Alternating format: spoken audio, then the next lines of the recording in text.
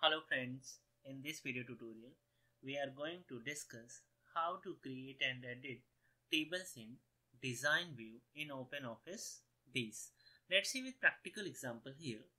Just click on the or open the OpenOffice and it will display the view like this, and just select the database from here, click and create a new database and then click on the next. You don't change anything, just click on the finish and here write the database name as anything, whatever you want. I'm just write here the new database 13 and then click on the save button, and look here, you will get the view like this. This is the database window where you can get the tabs like table, queries, forms and reports. I'm just going to create a table in design view, so just click on the table tab and click on the create table in design view. Just click it and you will get the view like this, and here you need to write your field name. I'm just going to write my field name or take a field name as a roll number. Okay, and here select the data type. I'm just selecting the data type as an integer, and the second field as a name, and take the field type as a text and then city. Okay, and text type as a field type, and I'm just going to make the roll number as a primary key. Just right click and make it the primary key. This is called the row selector. Just right click on the row selector like this and click on the primary key. Okay, and just the row number I make here the primary key. Primary key means you cannot insert the duplicate value on that field, and the name, the second field is the name, and you will get here the field properties, some field property like entry required, length and default values.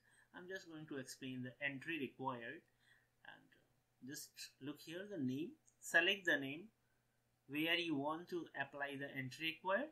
I'm just using the name field to use the field property as entry required. Look here, you will get the two options, yes or no. If you select the S for the name, it means entry required, means you have compulsory, or you just, it is compulsory to enter the name in the name field whenever you insert or enter the data in the table. And I'm just selecting the city field and using the default value as a Noida. So it's automatically make the city as a Noida. You can just give the other name or enter the other city name, just overwrite as a Noida. By default it display the Noida. And now I'm just going to save the table. Look here, save as. Here you simply write your table name as a student or whatever you want, student, and then click on OK.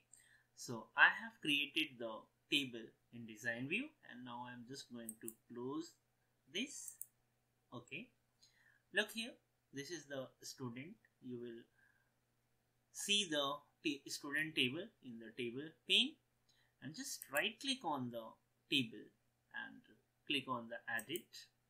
It will open the structure of the table student, and now you can also add any fields in this table, or you can change the structure of a table.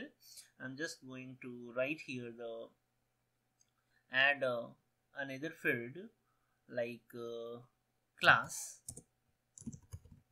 Okay, and take here the data type as a integer.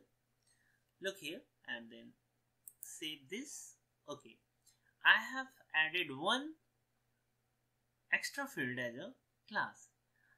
This table contains the 3 fields as a previous, and now after modification it has the 4 field. Now I'm just going to close it and again right click, add it. You will get here the class as a table has a 4 fields. Now I'm just going to delete this field. Just right click on the row selector and click on the delete. It will delete the field row, and now I'm going to save it. In this way you can add the field name in your table. Now I'm just going to close and double click. Here it will display for entering the data. I'm just going to write here 1 and name as Ramesh. Look here, it's by default gave the city as a Noida. Now I'm going to take the second record 2 and Rakesh, and right here GKP. Okay, and save the data. The table, you have entered the 2 data in a table and save with the help of save icon from the standard toolbar. And now I'm just going to explain the primary key here. Just write here 1 and Amit. If you are going to trying to save this record, it will give the error inserting the new record violation of unique construct.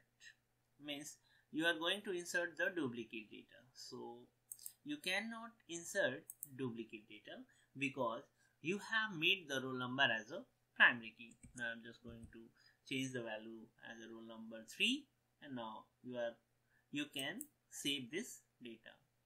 Okay, look here and again click on table. Your store data in the table look like this.